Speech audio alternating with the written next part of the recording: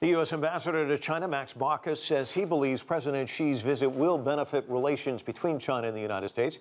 He hopes it will improve frank communication between Washington and Beijing. Hou Yun has more. Ambassador Baucus said U.S. President Barack Obama and the American people are looking forward to President Xi's first state visit to the United States. First is the opportunity to more fully expand our cooperative engagement with China. Each passing year, there are more and more areas with environment, economic, political, and it's a great opportunity. The second opportunity is for more frank discussion between our two countries. It's quite clear to me that we're entering into a new phase in the relationship.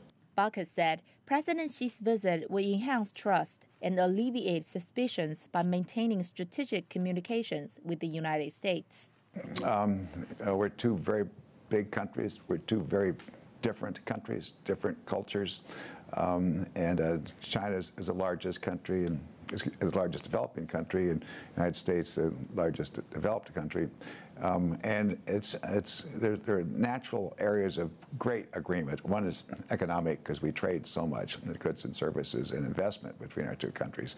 And really, the future of the Chinese people and the future of the American people are aligned, because we all want the same thing. We want good jobs, take care of our family, education for our kids, and good health care, and so forth. It's good.